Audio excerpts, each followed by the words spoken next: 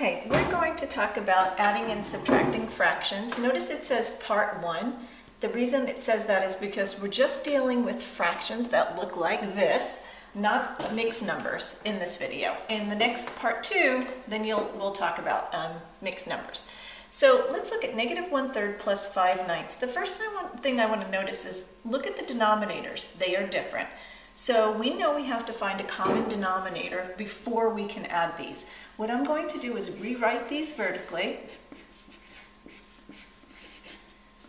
And then I'm going to get myself ready to set up to make equivalent fractions using the same denominator.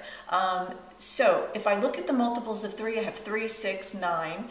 And 9, obviously, I mentioned. So 9 is a multiple of 3, right? So if 3 fits into 9, we already know we have our least common denominator. So we're going to use 9. And again, if we were to write this out, we would have 3, 6, 9 as the multiples, and then 9 as the multiples of 9. And you just circle that, and you can come up with, most people can just do this in their head at this point. So 5/9 is equal to 5/9. We don't have to do anything there. But if we look at the first fraction, we're going to have to take that 3 and multiply it by 3. And then we have to do the same thing on the top. And on the top, we get -1 times 3 is -3. So now we have -3 on the top plus 5 all over our denominator of 9. And what we get is different signs, so we're going to subtract, and we get 2 over 9 as our final answer. So pretty straightforward, not too complicated.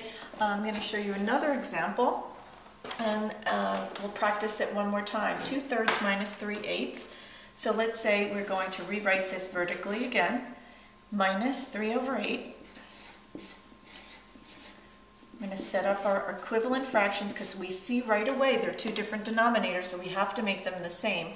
And if we look at 3 and we look at 8, we know that 3, the multiples of 3, if we were to write them out, I don't know if you can see that, but the multiples of 3, let's put them over here, would be 3, 6, 9, 12, 15, 18, 21, and there it is, 24. So what about the multiples of 8?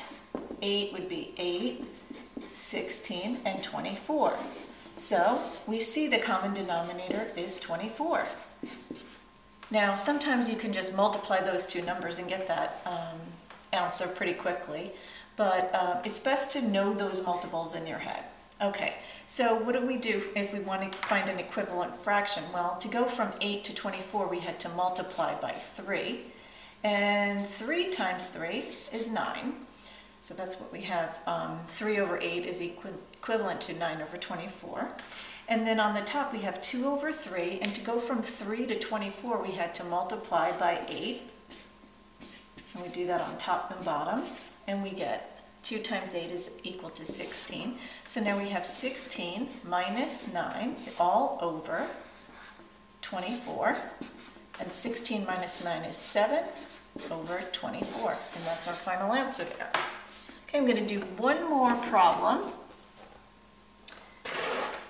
And again, we're going to deal with this, but we're going to look at our denominators as being different, so we have to fix that. But also now we have 3 fractions, and we have to think about PEMDAS here. What we're going to do is we're going to solve these 2 first, right? These are our parentheses, and then we're going to add in the 10/12. But what I'm going to do is I'm going to rewrite the entire thing vertically, minus 1 over 2, plus 10 over 12.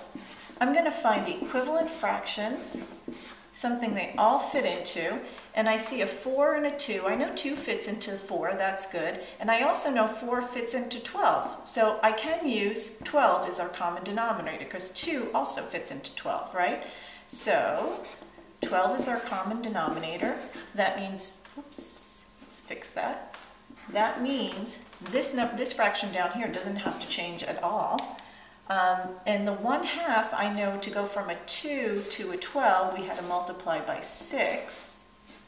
And we'll have to do the same on the top. So we have 6 on the top. And to go from a 4 to a 12, we had to multiply by 3, and we'd have to do the same on top to get an equivalent fraction. Really, really important. Whatever you're doing on the bottom, you have to do to the top.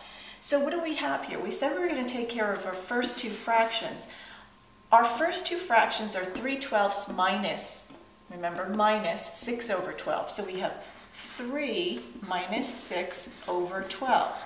What do we get here is a negative 3 over 12. If you remember your rules, you know why.